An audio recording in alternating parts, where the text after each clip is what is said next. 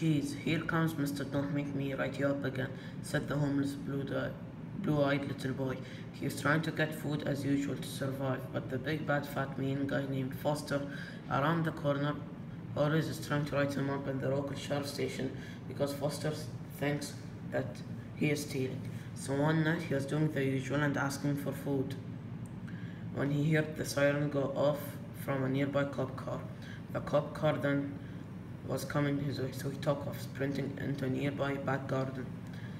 The back door of the house he just entered then swung open. Standing in the doorway was an old lady. She said to the little boy, "Come in here quickly before they see you." So the boy went in. The old lady then said, "You are hungry, aren't you?" The little boy answered with honesty. "Yes, ma'am, I am."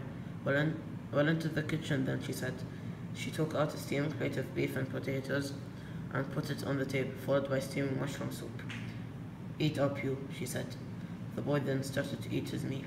After he was done, she told him, "You are welcome to live here, since you don't have a house. You're a young little boy, and you deserve to have a normal life." So then she started making him a room, which would be his bedroom, and she took her oldest son's clothes when he was a young boy, just like him, which fit him good. She then gave it to the boy and told him to take a shower and change your clothes first. And his room would be on the first room to the right. "I'll make some phone calls to our local school to enroll you." "Thank you," he said while walking off with a grin on his face, and he couldn't believe his luck.